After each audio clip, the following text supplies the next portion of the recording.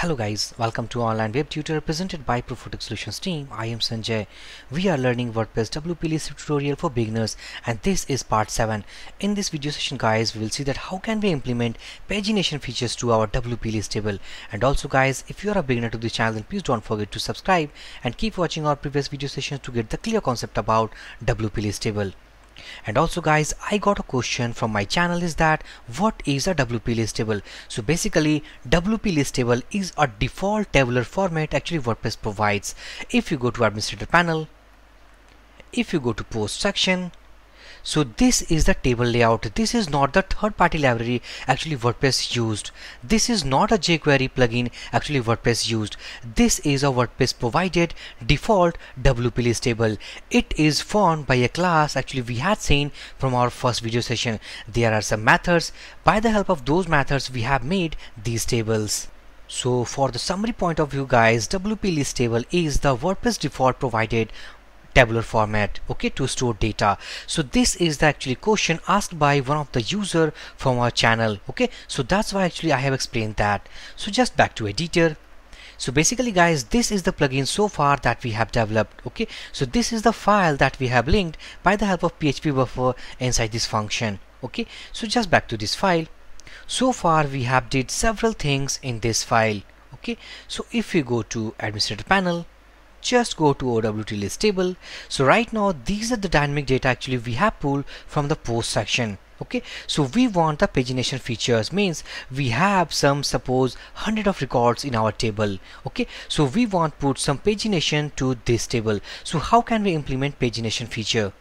As we go to post section, we can see the pagination features right as we can see. So right now there is only 8 records. If we put suppose 50 to 100 records, then it will show automatically the pagination features here, okay. So now we have not too much record in this post section, so that's why pagination is not appearing, okay. So we want to control the pagination features to OWT list table. So just back to editor. So first of all guys, just get rid of that. Just I'm going to cut this function from here and store this values inside a data's variable, okay. So all we have stored these values inside this data's, okay, and finally I am passing these data's right here, okay. So basically I'm going to define some of the parameters actually used in our pagination feature, okay. So first of all, how many records we want to appear on our every page listing, okay. So we want that per page, suppose we want 3 records, okay, per page we want 3 records. It means that if we have 1 2 3 4 5 records, then it will make 2 page. One page is of 3 and the second page is of 2, okay. So we want to separate every pages with 3 different properties, with 3 different records. And in the next parameter we want to get the current page number, okay. So let's that current page equal to, basically guys, it WP list table provides one of more functions to get the current page number, and this is something called this get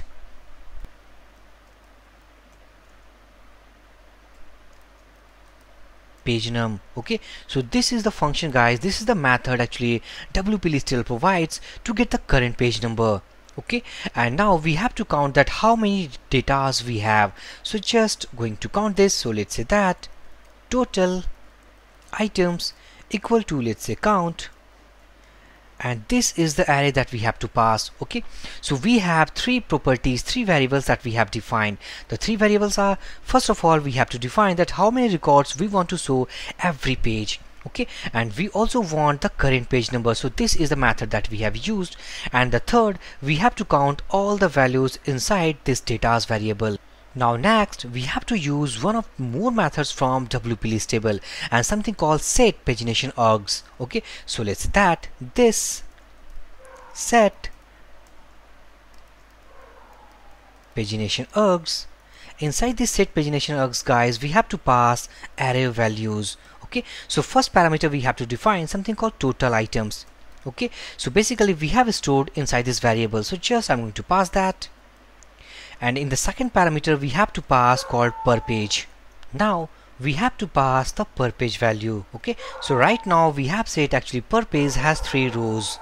So let's say per page, Okay, so successfully we have defined some of the parameters inside set pagination args, where we have passed called total items and per page. Okay, so if we save this file, go to browser, reload this page.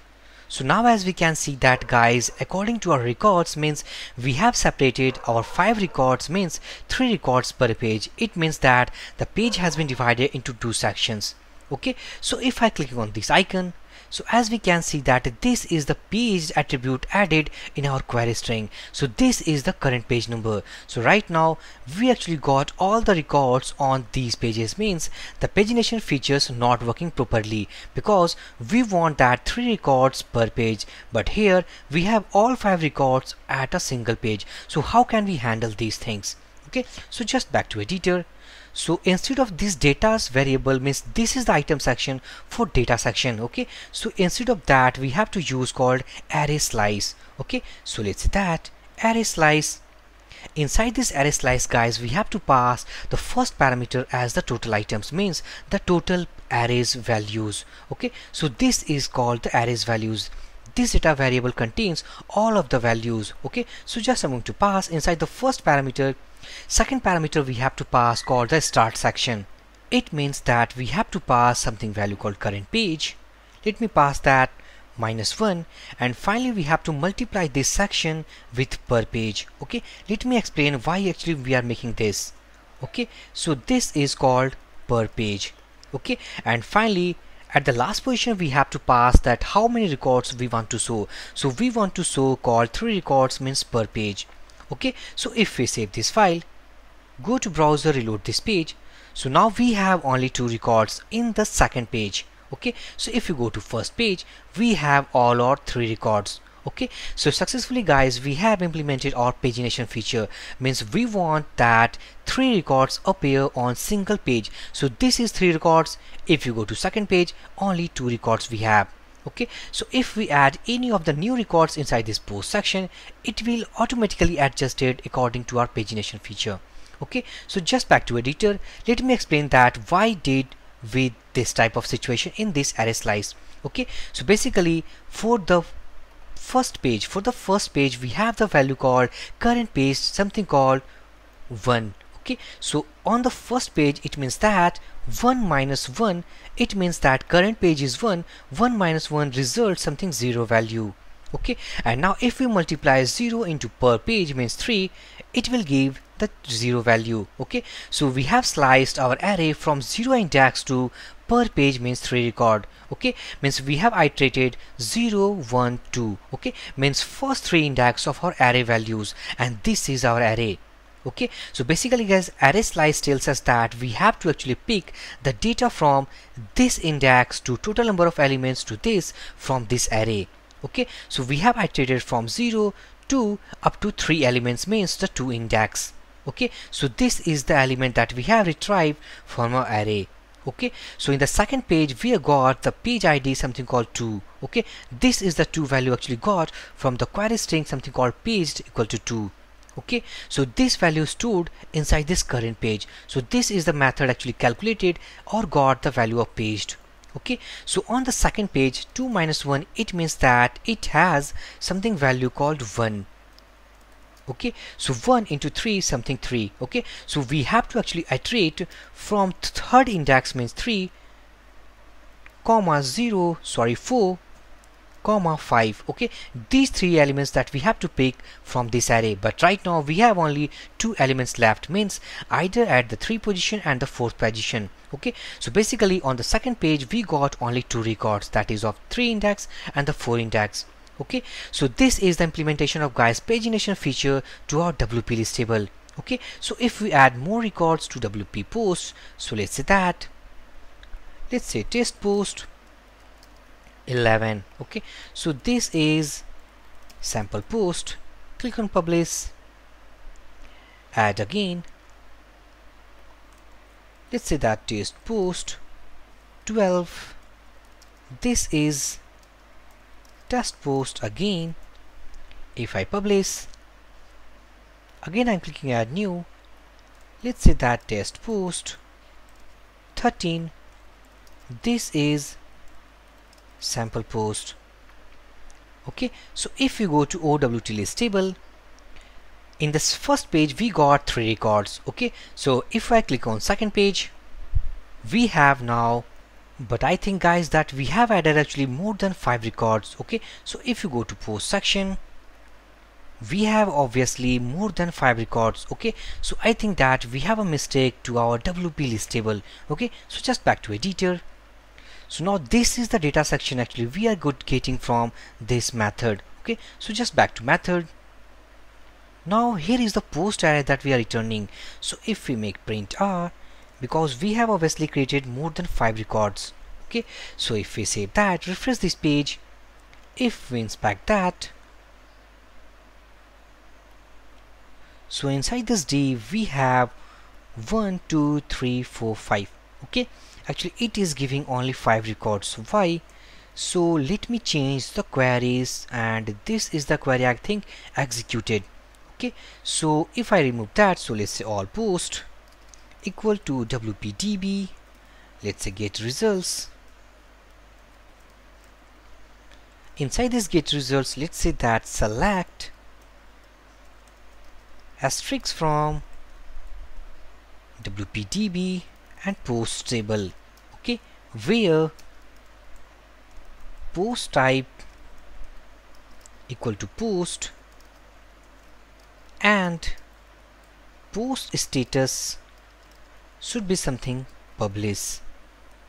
Okay, and also we want that order by, let's say ID, should be descending order. Okay, so this is the query guys that we have written. Select all from our WP post table where post type equal to post, post status equal to publish, and order by a descending order. Okay, so if we copy and let's say that print r, save this file, refresh this page, and now we have something. We have now more than 5 records. Okay, so this query is valid now. So if we save this, close this, inspect, reload this page, and now we have 11 items. Okay, so this is the pagination and this is the page 2. If you go to page 1, this is our 3 records. Okay, go to second page, third page, and this is our fourth page. Okay, so obviously 11 record means 3 records per page. It means that we have divided into 4 sections. Okay, so this is the pagination features of guys WP list table. Okay, so the basic steps that we have to remember is something called, these are the items that we have to define, something called per page, something called current page, and the total items. And finally, by the help of set pagination args method of WP list table, we can actually make the pagination section. And also this is the PHP function. So by the help of array slice function, we can actually make the pagination features in WP list table. Okay, so I think guys I have made much more clear concept about the pagination features in WP list table. So if you have any query in this video session guys, then please drop your comment. I will give my reply as soon as possible. So for this video session guys, thank you for watching. Have a great day.